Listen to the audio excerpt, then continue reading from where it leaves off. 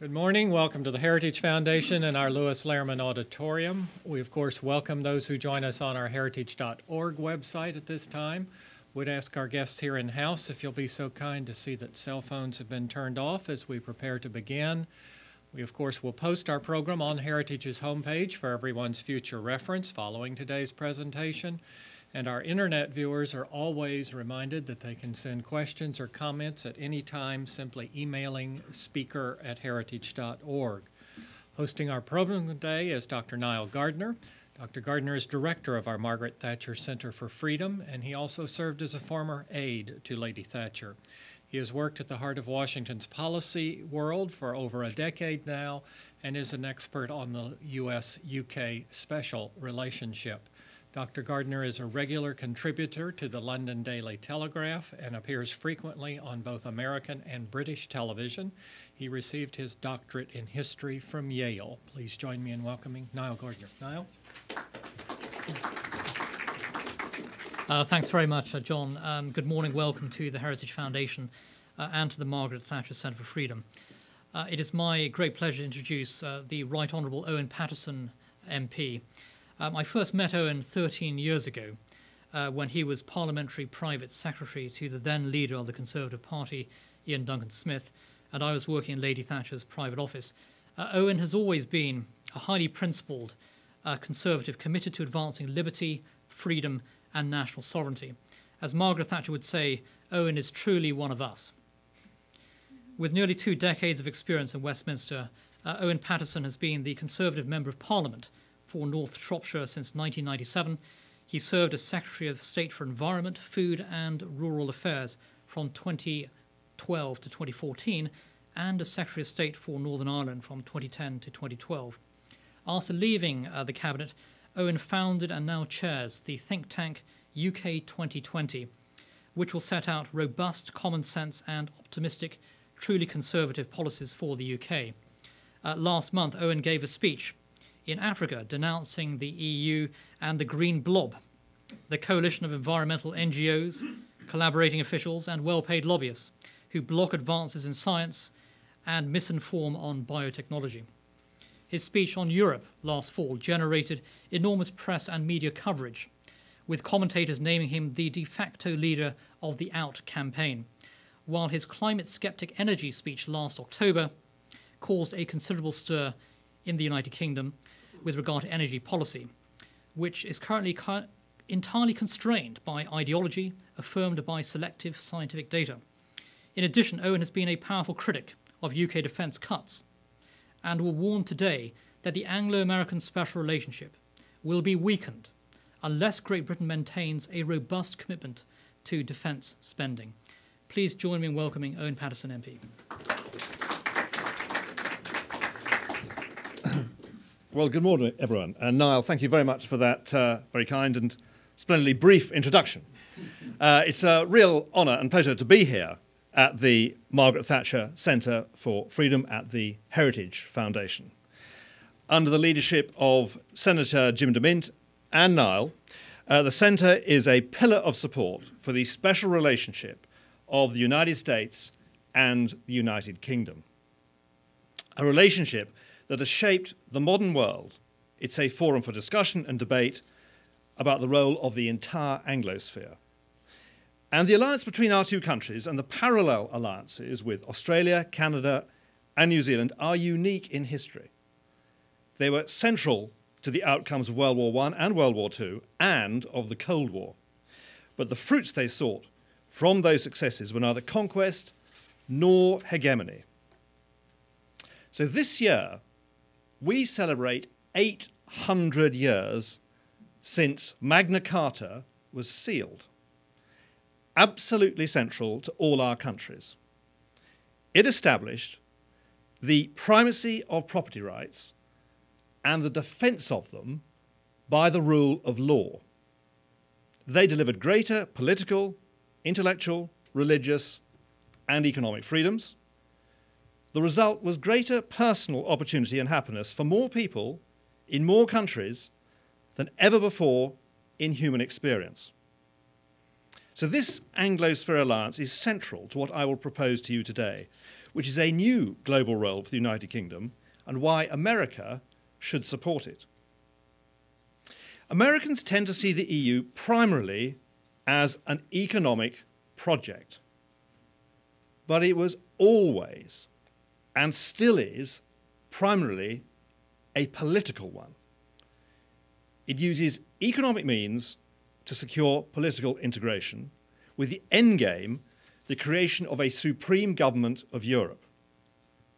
When Brits such as myself expose the false perceptions, as in her time Margaret Thatcher did, many Americans raise fears that the alternative to the political union is chaos. My argument today is that British withdrawal from the European Union will reinvigorate, rather than degrade, those states of affairs that, from America's point of view, the original European community was established to secure. And I mean broadly shared prosperity and a Europe at peace with itself. Beyond that, I will argue that our exit will strengthen both the global trading system and the foundation of global security. And this is in tune with what Churchill told the House of Commons in June 1950, when he said, "With our position at the centre of the British Empire and Commonwealth, and with our fraternal association with the United States in the English-speaking world, we could not accept full membership of a federal system of Europe." And he went on to say, "We must find our path to world unity through the United Nations organization, which I hope will be refounded one day upon 3 or 4 regional groups, of which a united Europe should certainly be one. By our unique position in the world, Great Britain has an opportunity, if she's worthy of it, to play an important and possibly a decisive part in all the 3 larger groupings of the Western democracies. Let's make sure that we are worthy of it." I'm very aware that America was deeply involved in the creation of the original European coal and steel community, the predecessor of the European Common Market and the European Union. Indeed, without the active encouragement and intervention of the American High Commissioner to Germany, John J. McCloy, Jean Monnet and others might not have brought the community together when they did. But the American vision was always economic, to create a Europe-wide free trade area that would ultimately have room for America, as well as Australia, Canada, and New Zealand, and a larger collection of nations where the values of freedom, democracy, and rule of law held sway. From the American point of view, opening the European continent to the free flow of goods, services, and money was part of a larger plan for global prosperity and security. The hope was that as the economies of once warring nations flourished, the people of those nations would reject communism, national socialism, and nationalist ambitions. This would ensure that the 2 world wars into which you had been drawn were permanent relics of a nightmare past. It was always a clear American intention to establish a bulwark against further advances of communism. This is not the time to debate the extent of the common market's role in Europe's post-war economic success, but turning to recent decades, Brussels' expanding web of prescriptive regulations, the growing weight of its social spending, and the distortions brought on by the misconceived and disastrous euro must surely be held to account for the strangling of that growth. Today, every continent on Earth is experiencing steady economic growth. The exception is Europe, where the economy actually shrank in 2013 and grew by a miserable 0.3% in 2014. Even worse, over the past 4 decades, including periods of robust GDP growth, there's been a catastrophic lack of European job creation. The stagnation of GDO, or gross domestic opportunity, is a major reason for the outbreaks of civil unrest we've seen of late in Greece and Italy. The EU's more than a generation-long tilting at the windmill of an ever-closer union and its quixotic infatuation with the Dulcinea of the euro has distracted the countries of the area from the essential task of delivering to their peoples strong, broadly shared individual opportunity and job growth. And that failure has spawned a permanently unemployed underclass which undermines internal security and prosperity.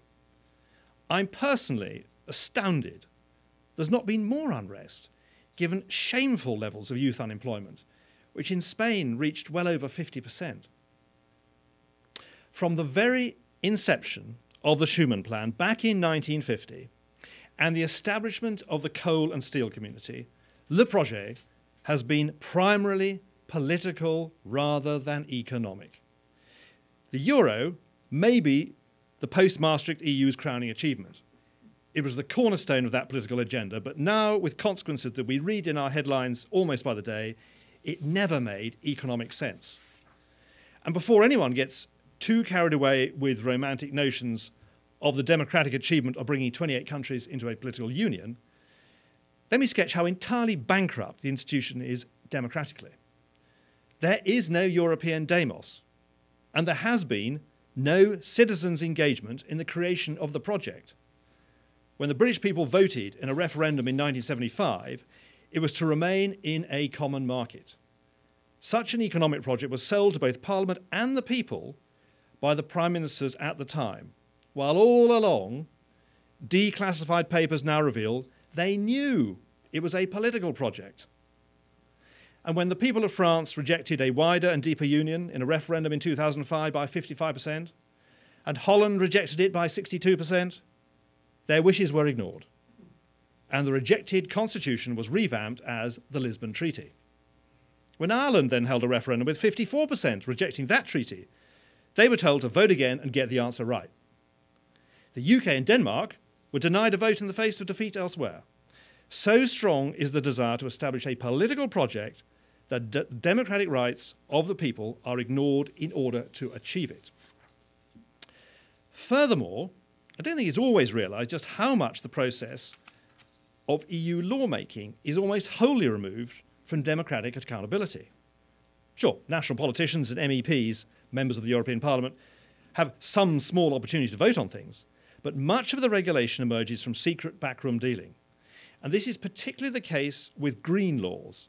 These are unduly influenced by big green pressure groups whose very lobbying budgets are themselves subsidised by grants from the officials they are influencing, in a beautifully circular process that would count as perpetual motion if it did not require continual topping up by taxpayers. The whole process is shockingly corrupt, and its lack of accountability would make a dictator blush. So, predictably, after 65 years of pursuing ever closer union, the bloc is now weighed down by unsustainable burdens. Public spending takes 49% of its combined GDP, yet the total employment rate stands at a mere 64%. As German Chancellor Angela Merkel said recently, Europe accounts for just over 7% of the world's population, produces around 25% of global GDP, and 50% of global social spending.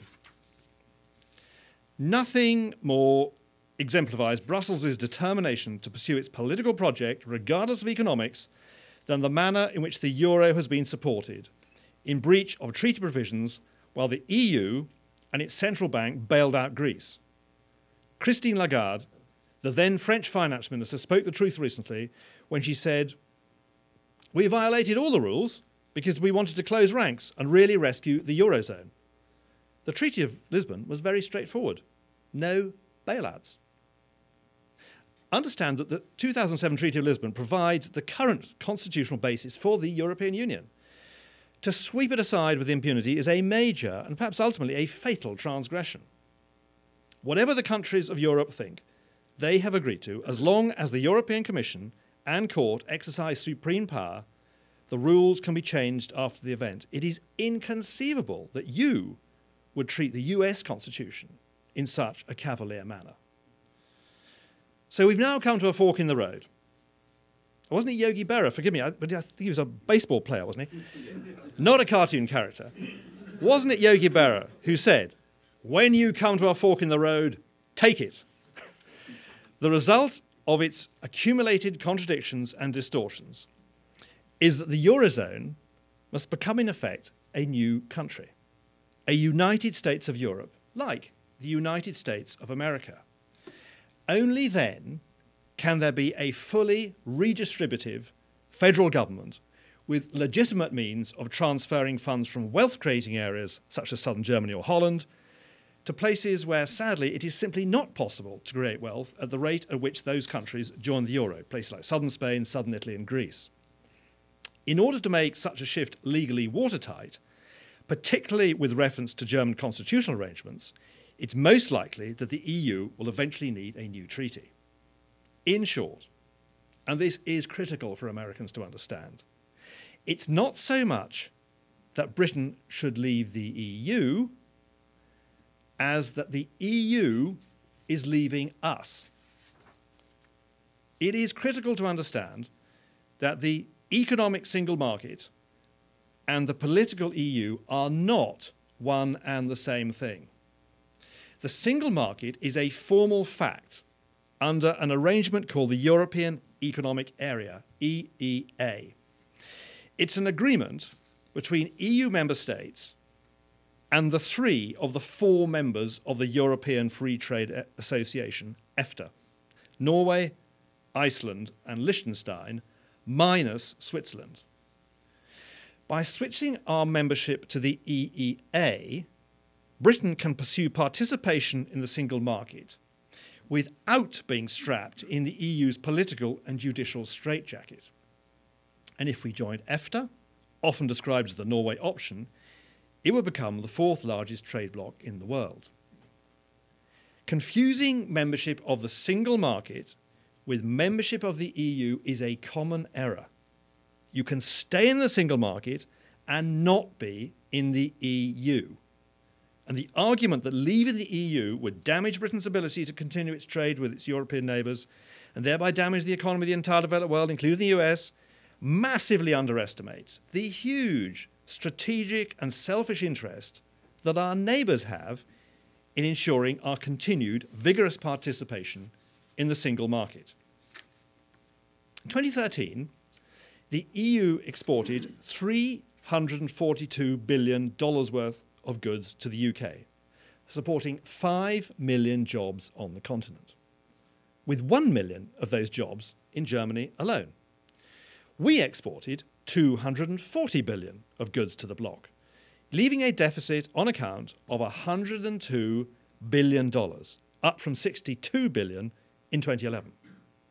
We imported $88 billion worth of goods from Germany and $37 billion from France, with a surplus for these 2 countries alone totaling $46 billion. It is hard to imagine that our EU trading partners would wish to break off such a lucrative trading relationship. To suggest that leaving the EU would put at risk 3 million jobs attributed to UK exports to the EU is simply wrong. So here are the essential points. It's the single market comprising the 31-member European Economic Area that delivers jobs, not the EU. Britain can leave the political project and enter into a solely economic project with Europe via the European Free Trade Association and the European Economic Area. We would still enjoy the trading benefits of the EU without the huge cost of the political and judicial baggage. The benefits to international trade and global stability that Americans have historically looked to the EU to provide would remain undisturbed. Indeed, as I'll now argue, they would be enhanced. So let's say Britain makes the switch out of the European Union into the EEA. Where would we be, America as well as Britain, by 2020? Some Americans have insisted that having Britain in the EU gives you a friend inside the councils of Europe. Few have noticed the high price you pay for having that friend on the inside rather than outside. In the world today, decision-making, true decision-making, takes place at a global level through a variety of bodies decided regulations. It's at the global level that having a friend counts. Yet as things stand, Britain has no seats at these top tables. We've handed power to the European Commission to represent us along with 27 other member states. On these global level councils, we have 1/28th of a chair, hardly a leg to stand on. What I'm about to say is critical and almost entirely missed, not just in the United States, but in the United Kingdom and everywhere else. What very few understand about global processes is that in 1994, the game changed substantially. It was then that the EU adopted the WTO's Technical Barriers to Trade Agreement. This incredibly important instrument requires the participating parties, including the EU, to adopt international standards in preference to their own. Thus, if any global body adopts standards that impinge on the EU's laws, the EU is obliged to scrap its rules and implement the new standards. And this provision is not optional. The agreement uses the word shall. The EU has no choice but to replace its laws with international rules as they are adopted. And that compulsion applies to the United States as well. So, as Britain's Secretary of State for Environment, Food and Rural Affairs, I was only too well aware of how these changes affected Britain. Many of the food standards my former department must implement are no longer established in Brussels. A commission of the UN's Food and Agriculture Organization in Rome now makes them. And this multinational commission goes by the name of the Codex Alimentarius. It was established in the 1960s. It has 186 members, including the EU and Britain, although we hand our vote to the EU so that we are not functional members. As a result, we in London would often learn of new Codex rules only after they'd been handed down to Brussels, and then it's too late to change them. My ministry was also subordinate to two other FAO standard-setting organisations, the World Organization of Animal Health and the International Plant Protection Convention. The EU is obliged to embrace these standards, and then those standards are passed down to us unamended in London. If I had any illusions about what this means, I lost them on an official visit to New Zealand. My counterpart was particularly exercised about a specific proposal of the World Organization for Animal Health, and it affected the sheep industry, which is crucial to New Zealand. And they told me how pleased they'd been to have got the Australians on side and believed that getting the support of Canada and then the US would see a key amendment of theirs through. And I wondered why they hadn't asked for the UK's assistance. And they said, UK's position entirely represented by the EU. In other words, though we have one of the largest sheep flocks in the world, we had no effective voice on this key global body. In contrast, Norway is a member of the EEA, but as I said, not the EU. Norway has a huge fishing industry and appropriately plays an enormously important role in promoting regulations concerning fish in Codex by chairing the Codex Fish and Fish Products Committee. And these are regulations to which Britain, which also has a sizable fishing fleet, must submit. So why not have a decent chance to influence them, as Norway does, by building alliances with like-minded countries? Regarding our discussion today, isn't it at this global level where our friendship with America most matters to Americans? The range of international standards shaping EU laws and rules is staggering. In the European car industry, for instance, the regulatory focus has moved from Brussels to Geneva. There, the EU standards start a UN regulation produced by the World Forum for the Harmonisation of Vehicle Regulations. Known as WP29, it's hosted by the United Nations Economic Commission for Europe, and European vehicle production is extraordinarily integrated. The UK produces 1.6 million cars, but 2.6 million engines, and most of these engines are exported to Europe, and then many of them are re-imported as components of finished cars. So as we move to world standards of vehicle production, you and we would be at a massive disadvantage, or massive advantage, if we could work together on the body influencing standards, especially as Brussels is getting overpowerful. And then there's the regulation affecting the financial services industry, such great importance to both the City of London and Wall Street, which are in many respects a single economic entity.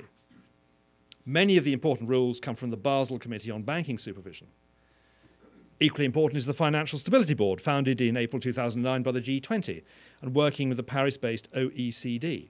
It coordinates national financial authorities and international standard-setting bodies, and it self-develops and promotes implementation of financial sector policies.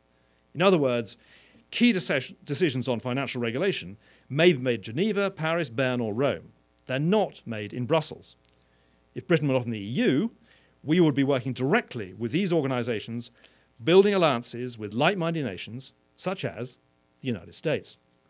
So here again, in today's world, it is outside the EU where America needs our friendship and where we need yours. And this is particularly necessary in view of what Columbia Law School professor Anu Bradford called the Brussels effect, where the EU is increasingly dominating the global regulatory system, even being able to dictate regulation to the United States. So as I said at the outset, the enhanced alliance of which I speak extends beyond our two countries. It includes the Anglosphere, the English-speaking countries of Australia, Canada, and New Zealand. We are all nations that could line up on the same side of most major questions of trade and finance. And beyond the Anglosphere, there is the Commonwealth of Nations. The UK, of course, has unique links to the Commonwealth, whose trade is worth around $4 trillion, where in some countries the United States is not entirely trusted. From within this great organisation, we can work closely with large numbers of African nations who are beginning at last to emerge into prosperity. We have especially close links to the growing nations of South Asia. As India opens its economy and continues to rise among the world's most dynamic nations, India will become a natural ally on the world's most important matters of commerce and investment. And likewise, our strong and historical ties with Hong Kong, Malaysia, Singapore, not only critical in themselves, but strengthen our mutual ability to work with the emerging superpower of China. The global trading system is breaking down, and to rebuild it, our nations must take the lead in a program of regulatory convergence. And the need to strengthen the Anglosphere's global hand is particularly urgent just now. EU-style regulation is restrictive and costly and to be avoided. But as Adam Smith would have understood, well-crafted promissory laws that set standards for cross-border transactions and exchange are needed to prevent a return to protectionism. Freeing the world's fifth largest economy to participate directly in international regulatory bodies would strengthen the Anglosphere's influence, creating real pressure in those bodies for expanded international trade. And let me add, as a first step to increasing the Anglosphere's robustness and for our own sakes, after Britain leaves the EU, our two countries should forge sectoral agreements in vital areas, such as pharmaceuticals and cars, where our two countries could rapidly agree. This should then lay a solid base towards embracing the Heritage Foundation's proposal for a speedy conclusion of a US-UK free trade agreement. I've said that the benefits of Britain dropping out of the EU are exactly those that led the United States to support the creation of the European institutions after the Second World War. Higher gross domestic opportunity, greater and more widely shared freedom, democracy and happiness, together the domestic foundations for international peace. But global security policy is also at stake. Leading British historian Andrew Roberts has pointed out that the high command of the modern American military was structured to mesh with the high command of the United Kingdom. That was during World War II and remains the case today. But intertwining goes further. For 3/4 of a century, both countries' intelligence services have operated as nearly a single entity, as have the services of the other Five Eyes, that is, of the Anglosphere. Throughout our various national security establishments, capacities are complementary. This means that if one cannot hold up its responsibilities, all are compromised. And today, Britain is not holding up its part of the defence bargain. This is because the EU is not just confining its activities to trade.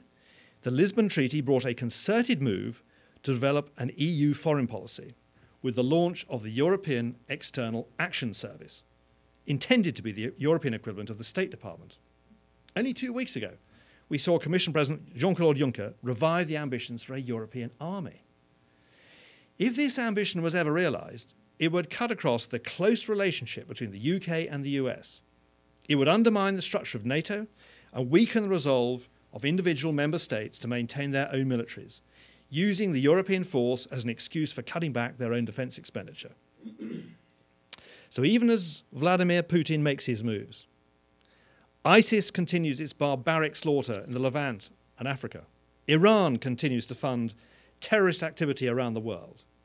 We are succumbing to that temptation. We're relying on double-hatted rapid reaction forces available both to the EU and NATO as part of a multinational force, thus legitimising reduced defence spending. You currently spend 4.4% of your national budget on defence, although some sources, such as the World Bank, say it's 3.8%. As recently as the mid-1980s, when the Soviet Union was a real threat, we were spending 5% of our GDP, which served us well at the time of the Falklands. We still spend over the NATO goal of 2%, but just over 2.1%. And our current budget would put us at 1.38% within a decade, making us more and more reliant on the Europeans for defence. Unsurprisingly, your military already is reported to believe that we lack the capacity to act as an independent ally. So the UK leaving the EU would regain our independence to devise our own foreign policy. Working with like-minded allies, we would forge our own defence policy and the practical requirements that should follow on from that. It is the first duty of a government to defend its citizens. And I believe we should provide the necessary funds required by an appropriate foreign policy. Whether it is aircraft carriers or improved cyber defence, I don't wish to be bound by a particular percentage. It is the required defence outcome that should be decisive. If foreign and defence requirements change, we should not be afraid to override established percentages. The essence of this is that continued membership of the EU requires the progressive surrender of much more than national regulatory capacities. With its long-standing political ambitions, Brussels is demanding that we let other national capacities wither. We're learning that a nation cannot give up its national responsibilities in just one area. Nationhood is indivisible because it's not just material. It's a state of mind and heart. Companies can divide themselves up and spin off divisions. A nation cannot divide its soul without losing its spirit. America needs Britain as an ally on many fronts. It needs us to reassert ourselves as a nation, to take our place once again in the councils of the world. For as Churchill said, we have our own dream and our own task. We are with Europe, but not of it. We are linked, but not comprised. We are interested and associated, but not absorbed. He was right then, and he's right now. Thank you very much.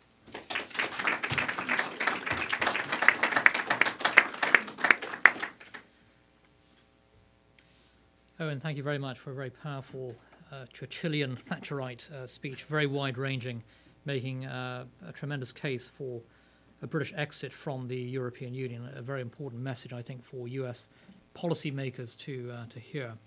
Now I'd like to open the floor to questions from the audience. And in fact, we already have first question right here from this gentleman. And please do identify yourself and any institutional affiliation, and please keep the questions as brief as possible, please. Thank you. Thank you. I'm Tom Reckford with the Foreign Policy Discussion Group. If the Eurozone is like Dulcinea, it would be attractive, worth protecting. Is it worth putting in jail? How do you rescue Dulcinea, or do you throw her away? Well, Don Quixote was obviously very tempted, and people are still portraying where this should have gone. And don't forget, this was going to lead to remarkable prosperity. It was going to bring the nations of Europe together. It was going to be part of the sort of bonding experience of dissolving national boundaries, all part of this political process. And of course, tragically, it's done exactly the opposite. So you now see horrendous cartoons of German officials being mocked as wearing Nazi uniforms and terrible things. It's done exactly the opposite, tragically. So Dulcinea is still in her village. I'm afraid the image of her has now been damaged. And the answer is, obviously, for us, absolutely emphatically, not to join this project. And it is a given fact in British politics. It is absolutely impossible now to imagine the UK ever joining the euro. So, I mean, I think our view is we wish them well. They've got themselves in a right old muddle on this. And the only way to resolve it is to effectively form an integrated federal state, as I suggested. So you can transfer significant funds from the wealth-creating areas like southern Germany to ones where sadly you can't create wealth in southern Italy or Greece or southern Spain. Well, that's where it currently is. Question right at the back there. Hello, Isabella Liu, an intern here at the Heritage Foundation. So, there's news coming out a few days ago that Prime Minister David Cameron announced that the UK will be joining the Asia Infrastructure Investment Bank, World Bank, IMF-like financial institution, majorly led by China, but hugely blocked here by the United States. So I'm just wondering, does it signal some kind of frictions between the UK-US relations in the recent years that the Prime Minister had made that announcement? Thank you. I'm not sure it shows a fracture. It just shows that there have always been differences of opinion on all sorts of things. There's the famous occasion when Ronald Reagan got blasted by Mrs. Thatcher for the invasion of Grenada, and he held up the telephone to the surrounding cabinet and said, "Isn't she marvellous?" We haven't. Don't get me wrong. We've not always agreed on absolutely everything. But my contention, as I made this morning, is that if we were a very important player in the European single market, the EEA, and we got our role back as a full debating and voting member on the international bodies that I mentioned, we would very likely be working in the United States in a whole range of areas of activity, including banking regulation. So I see there's a chance of building alliances and working as the Anglosphere coming together as a thoroughly positive unit. Wouldn't be cohesive, it wouldn't be institutional, but just naturally working together with our common interests and our belief, as I said, in property and defence of property by the rule of law, and strong belief in free trade, which the world desperately needs. All these hideous problems we got around the world with migration is tragedy because communities in some parts of these benighted countries cannot trade. It is incredibly important that we re-galvanise the whole move to free trade. Now, I know this is particularly interesting with this investment bank. I think it's symptomatic that we should be working more closely with the states. And as in our own right, I think we'd be a much more powerful body, and a powerful body for good. Dr. Broman. Ted Broman with the Thatcher Center here at the Heritage Foundation. If you look at the three groups interested in the European issue, that is the Europeans, the United Kingdom, and the United States, the UK's opinion on the European Union has moved on since the 1950s, the 1960s. The European understanding of the European Union has moved on since that period in ways that you find, and I agree, find disagreeable. The US understanding really hasn't moved on, as you portrayed it. We're still stuck thinking about Europe as we did in the 1950s. It's always interesting to get the perspective of a well-informed outsider on American views. Would you like to characterize why we have not given more careful thought to the European issue, why our understanding remains stuck, as you put it, in the 1950s? Well, I don't think it's for me to comment on what motivates your policymakers and those who drive the thinking of political leaders here. It's not for me to come over and criticise them. What I think it is my job, which I'm trying to do today, is to inform them. So I did, before I left, I came over yesterday morning, met a pretty senior Tory MP who's been here frequently trying to make this argument in recent years. He said, "You'll get nowhere." He said, "The Americans just don't understand the European issue. You are wasting your time." But as Niall's kindly given me this platform, I'm here very much to try to enlighten like-minded American conservatives that it is massively in America's self-interest to work with us on this and not to be frightened. And I do believe this sort of thinking, I think you're critical of your State Department, we're critical of our Foreign Office. It does have a bit of a mindset on this issue. And they've got to think beyond that. The world has moved on. And they've got to respect this incredible, sort of two or three sort of simple message of what I've just said. This was always a political project. Jean Monnet would be astounded if he was alive today to see how far he got this.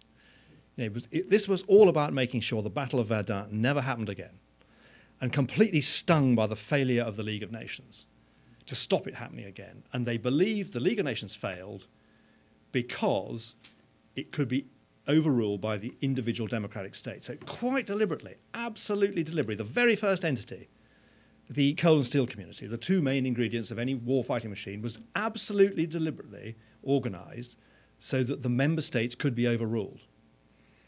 And it's astonishing how far they've got it. But that's not understood here. So the purpose of coming is to help explain.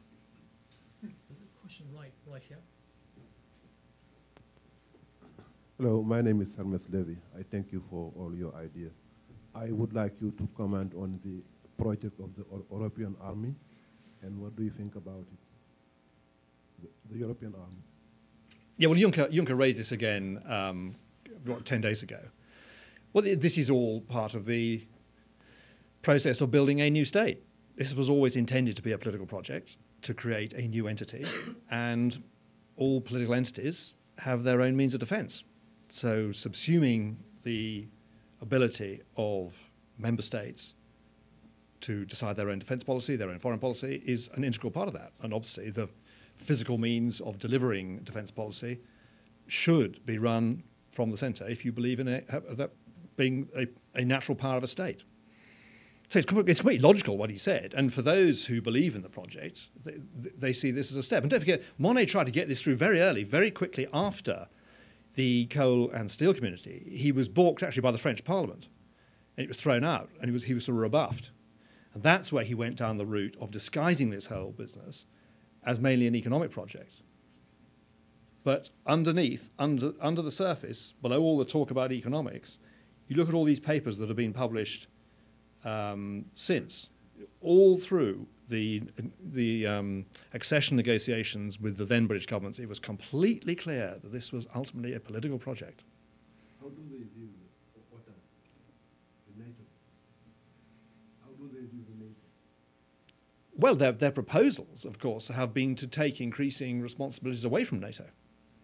So they're looking for European Central Command. And, this would have all the characteristics of a European defence capability. So it would have policy making, it would have strategic coordination, it would have the physical kit under European command.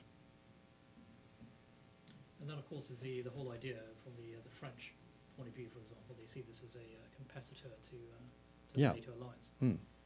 And Owen, on the issue of defence cuts, which you addressed in your speech, the Falklands has re-emerged in the news this week. The British Defence Secretary is now talking about sending extra troops over to the Falklands to defend against a potential Argentine attack. The Russians are leasing, I believe, 12 bombers to Argentina, no doubt specifically in order to threaten the Falklands. Could you address the current situation with regard to the Falklands issue and the need, of course, to bolster British defences over there while increasing defence spending as well? Well, I haven't been to the Falklands since about, I think I went in 1997, 1998, and one of the most sort of interesting places I've been to. And one little exercise I had was, there was the first visit of some Argentine journalists when I was there, since the war. And I took it upon myself to ring up, there was a fairly slim volume, the Falklands Islands telephone book, and I rang up anyone with a Spanish name. And they were nearly all exiles from Allende's Chile, actually. It was quite interesting, the people who had fled Chile. Everyone forgets how awful Allende was. And these journalists came over, with quite a clear idea, because they'd believed all this Argentine propaganda, and were amazed to find that everybody was British. And the recent poll we had a couple of years ago, whenever it was what, 98.4% in favour of the Falklands staying British. So there is absolutely no case. And all this talk about colonialism, it's the Argentines who are being colonialists about this, with their imperial desire to seize the Falklands. So I think what Mrs. Thatcher did was extraordinarily brave and difficult. And of course there was significant help from the Reagan administration at the time. And I was in business, travelling the world very extensively. And it just had an extraordinary impact. It just changed Britain's image. It clearly had an impact on Soviet policymakers. They thought, wow, they are prepared to really put people's lives and accept that people will be killed and spend a lot of money on a principle of defending their own, what they see as their own territory. And all those ghastly regimes in South America, we held those idiots in military uniforms with sashes and dark glasses and their shoulders covered in scrambled egg. They all fell over. It was a massively beneficial. And you look at those countries now prospering. So I have absolutely no doubt about it. It was an immensely brave, difficult exercise with very good long-term benefits. And it would be just unthinkable now not to defend the Falklands. So I was absolutely delighted Michael Fallon went to the Commons yesterday under this bizarre threat from the Argentines to borrow some kit from the Russians. And it would be a fundamental issue, and for the Conservative Party, absolutely fundamental that we do what is necessary to defend the Falklands. But the point of my comments just now is that at the time we were spending 5%, actually over 5%, faced out with the Soviet Union. We did have a number of ships. We did have a capacity. And my worry now is that we've grabbed the peace dividend. We inherited a complete mess on defence spending from the last Labour government. It was a 38 billion black hole. We've put that right. But there's an enormous but, that it is still the role of the state to defend the citizen. And I think we have to accept that defence requirements will change. World circumstances have changed. 5 years ago, we didn't foresee what Putin would be doing in the Crimea. We didn't foresee that ISIL could have happened. And we probably foresaw what the Iranians might have been up to, funding terrorism. But we have to face the fact that if circumstances change. We can't be bound into some arbitrary percentage of GDP. And I'm not interested in this percentage of GDP. I'm interested in the outcome. We should do what is necessary.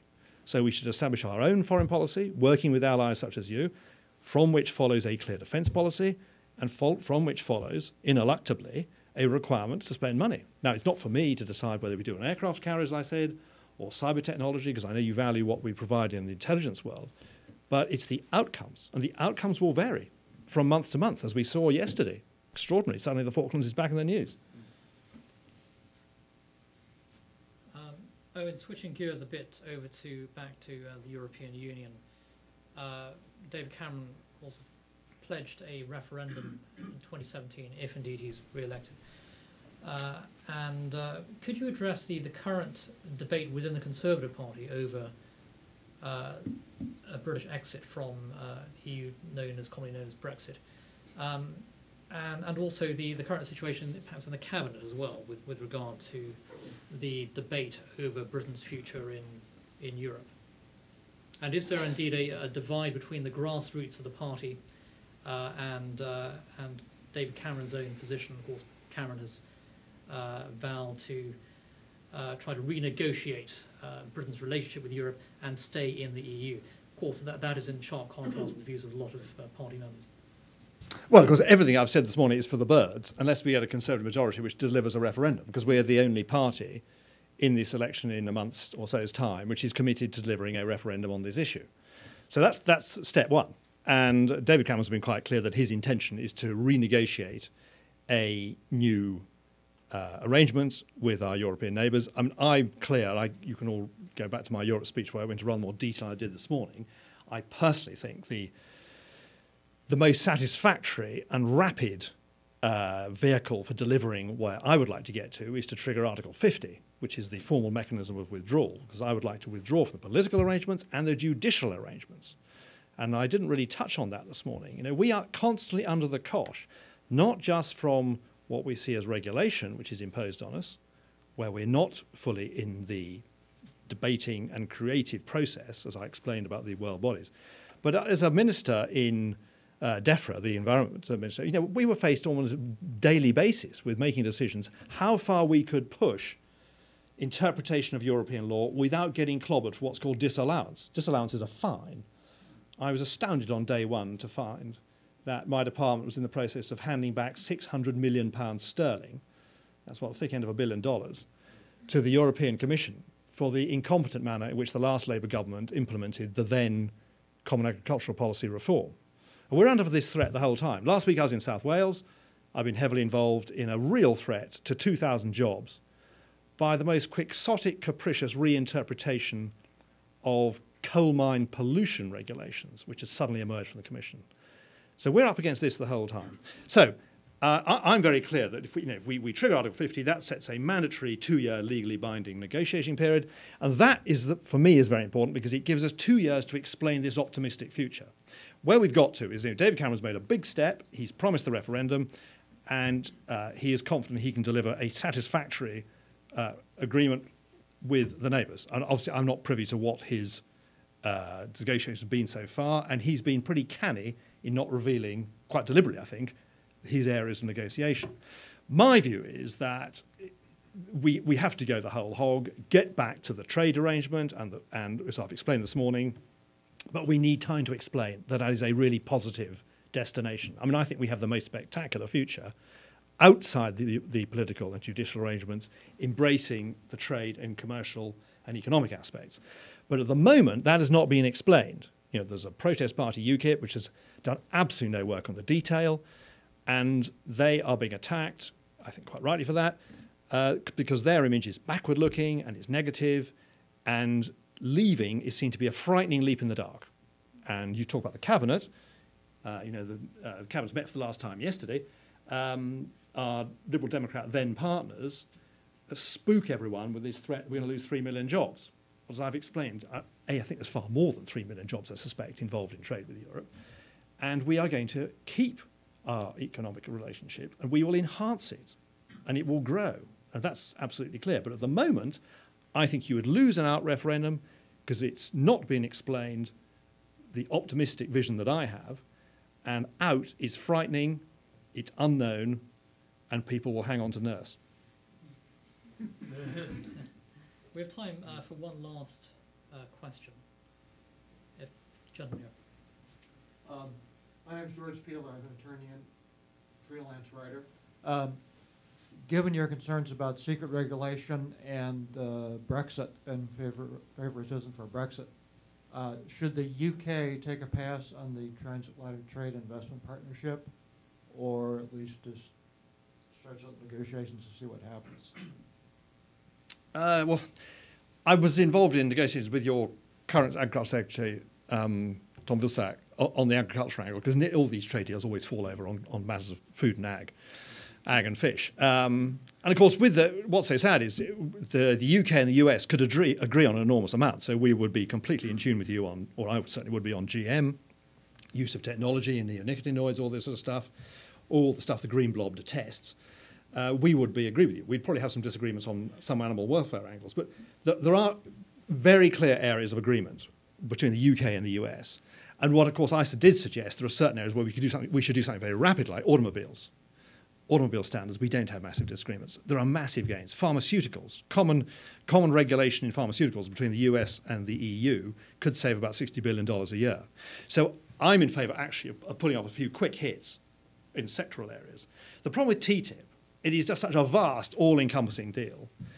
It's opposed by the left in the UK. They're all spooked by the fact that American companies are going to be bossing around in our famous National Health Service, and I've had a whole stream of emails and letters about that. But also, going back to my DEFRA experience, it's going to founder on the Greek definition of feta. And you may laugh, that's deadly serious stuff. And the Italian definition of parmesan. So I remember, I went to the big New York food show. I think it's called the Fancy Food Show, America's biggest food show. And I met this enormous human beef mountain from Wisconsin. And he had a huge white apron. It had, a Wisconsin dairy across his chest. And I explained who I was, and there was a bowl of feta in front. And he said, "Sir, that is feta. We've always made feta. It's called feta. It tastes like feta. It is feta, and it's American feta. We're going to carry on calling it feta." And there is just going to be no agreement. There's simply going to be no agreement. So my worry is these vast, all-encompassing deals, if you could pull them off, would be wonderful. It would increase world trade apparently by 100 billion. That's the estimate. I'm just not sure it's going to happen. And what you might be better doing would be rather less ambitious and picking things off in a narrower sphere. But I do think there are so many areas where we would be in agreement with the States, it would be a lot easier to do a UK-US deal if we had the right to deal with you directly. Owen, thank you very much for joining us today. That was a terrific speech. And thank you to everybody for joining us today. We look forward to welcoming you back for future events here at Heritage and the Margaret Thatcher Centre. Thank you.